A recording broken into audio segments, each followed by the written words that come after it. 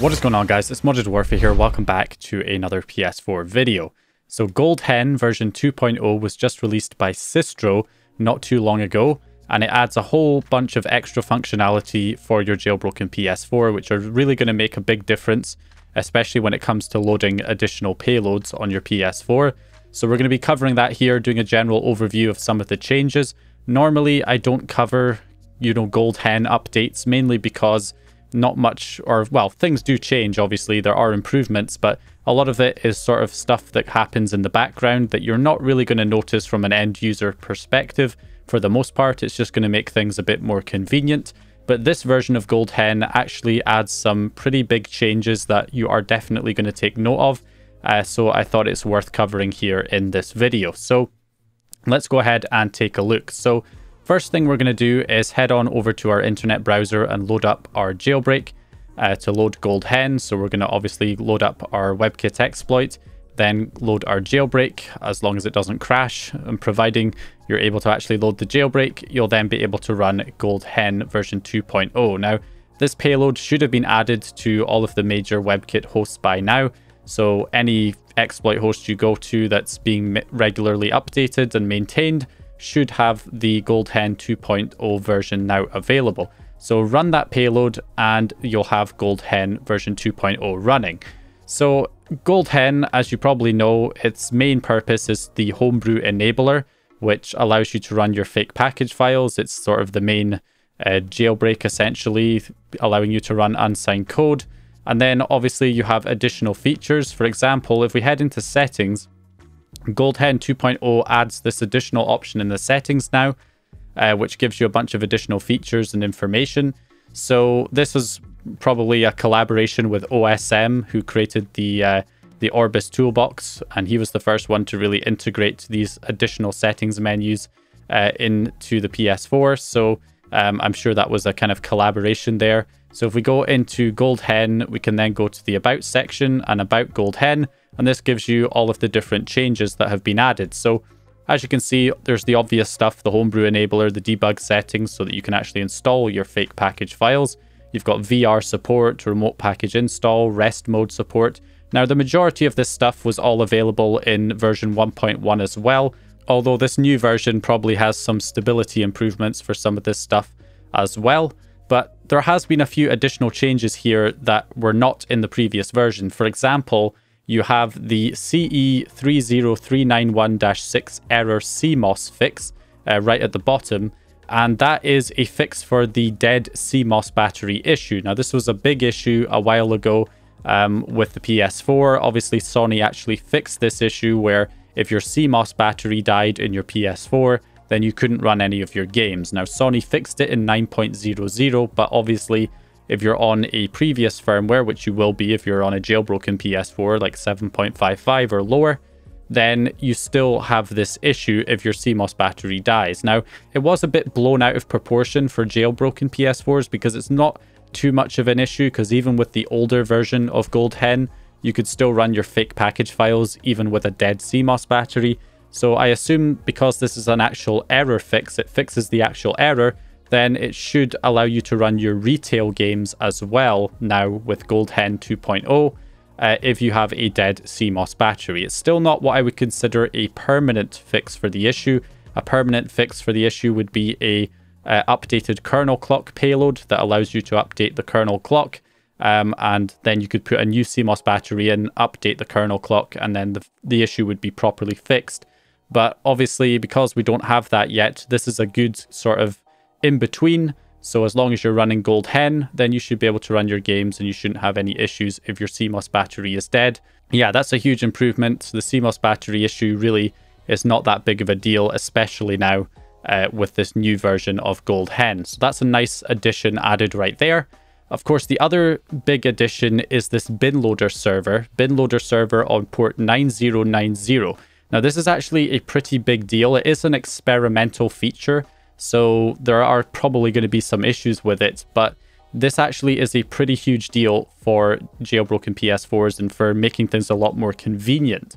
So for example, what you can now do is if we head back in here and we enable this Binloader Server, it says the bin loader is now listening on port 9090. So this allows us to inject payloads to the PS4 without having to go through the WebKit exploit. So normally, if you run Gold Hen, as you normally would, you've jailbroken your system, you've got Gold Hen running, and then you want to load another payload. Maybe you want to run the app dumper or the kernel dumper or some other payload. So in order to do that, you would have to go back into the WebKit exploit, go through all the out-of-memory errors that you get with the WebKit exploit until you can finally get on there. That was the issue beforehand. This kind of eliminates that. So you'll still need to go through the WebKit exploit and the jailbreak to run Gold Hen. But once you've ran Gold Hen, any additional payloads you want to run after that, you'll be able to run using this Binloader server without having to go back through the WebKit exploit. And there's two methods of doing this as well. There's the TCP method and the HTTP post method. So if we look at the TCP method first, all I have to do if I switch over to the computer, I can run a payload injector like netcat GUI, and I can drag in a payload that I want to do. So let's just do the kernel dumper, which just dumps the kernel to a USB drive.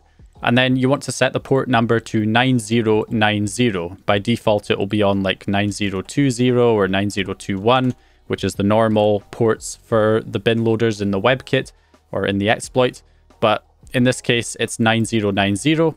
And obviously you enter your PS4's IP address, and then you just inject the payload by clicking inject payload. And when you do that, you see it says on the PS4, the payload was received from my computer's IP address, and then it runs the payload. So I no longer have to go through the WebKit in order to load it. Now, yeah, I already have a dump of my kernel on the USB, so it's not going to bother dumping it again.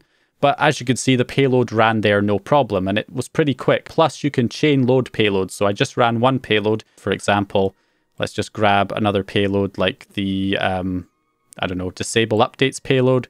Throw that one in, click inject payload, and boom, there you go. It loads the next one. So yeah, super, super convenient that this is now an option. And that's just the TCP method, which is for injecting payloads from your computer or your phone, for example.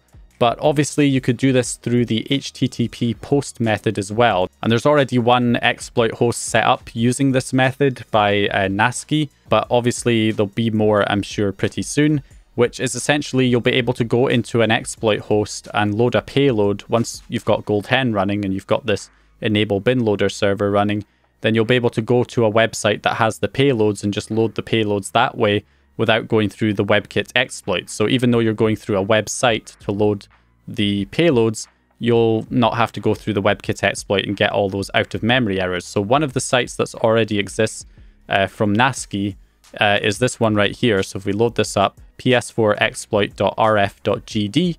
So if I go on here, I don't know why it's installing the offline cache a second time.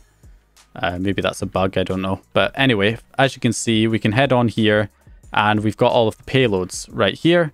So I can just select a payload that I want. So I don't know, let's just do PS4 debug, or maybe we'll just do disable updates again. We don't want to run too many payloads that might interfere with each other. So yeah, we'll just run disable updates and please wait, payload received. And there we go. That loads the payload, disabled updates. So yeah, there you go. So I didn't have to go through all the out of memory errors because I've already loaded the jailbreak.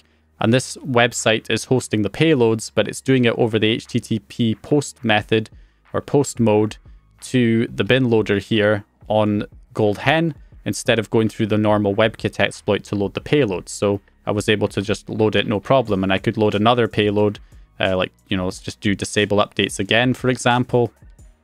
And there you go. It does the next payload again, no problem as well. So you can just load multiple payloads one after the other without having to go through the WebKit exploit. Yeah, that's going to make things super convenient for loading payloads now. That's a huge improvement over the way that we had to do it before.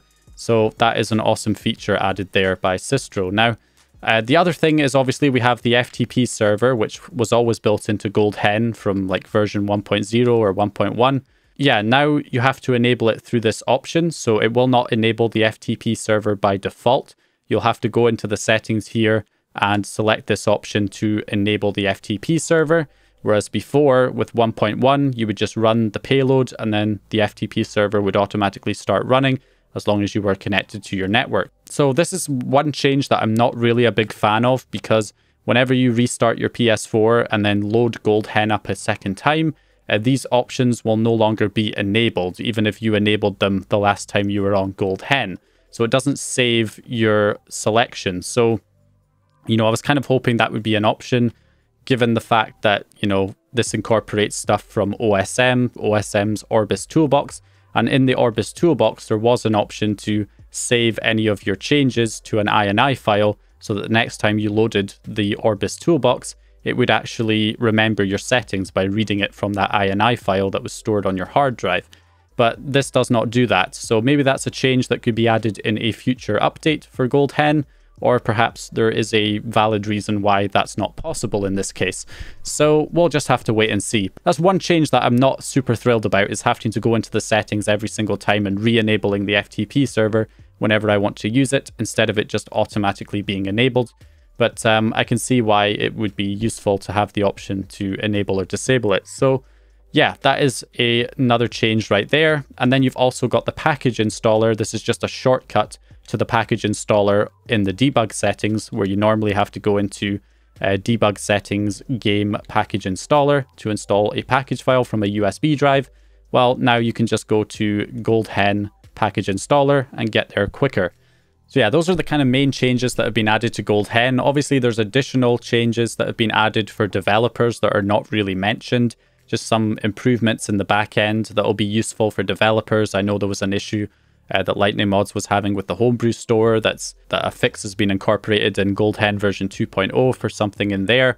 Aliziv's homebrew payload loader, which I'll be going into detail on in another video. I'll have a dedicated video on that soon. But that requires this Gold HEN bin loader as well. So now there's more homebrew apps that will be able to actually take advantage of some of these additional features that have been added into Gold HEN. So yeah, it's good for developers as well. So yeah, anyway, great work by Sistro on Gold HEN version 2.0. And obviously everybody else who was involved in this in some degree, all the other developers. This is really going to make things a lot easier, a lot more convenient, especially for loading payloads. And yeah, I hope you guys enjoyed the video or found the information useful. If you did, please leave a like and subscribe, and I'll hopefully see you guys in the next one.